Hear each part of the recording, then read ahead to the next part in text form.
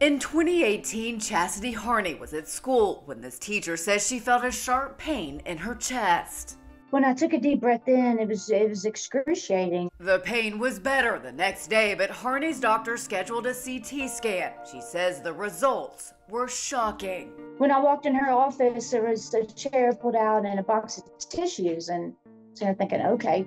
And she said, there's no easy way to tell you this, but you have two pretty good sized tumors, mass on your left lung. Harney was diagnosed with stage 4 lung cancer, but she says she's never smoked. Her doctors suspect it was caused by a radioactive gas called radon that can seep into homes and buildings through the soil. I had no idea what radon was. I never heard radon before. Researchers estimate nearly 3,000 lung cancer cases in the U.S. are linked to radon. If you have lungs, you can get lung cancer. Harney's Dr. David Carbone with the Ohio State University Comprehensive Cancer Center says it's important to test for radon in your home. You can get a kit from a state radon office, hire a qualified radon tester, or buy a kit from a hardware store. So the EPA recommends for sure mitigating to a level below 4 picocuries, but they suggest below 2. If you have symptoms like chronic cough or shortness of breath, be aware and talk to a doctor.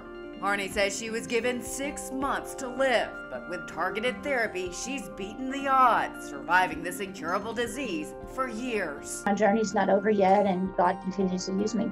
For Health Minute, I'm Andy Gaither.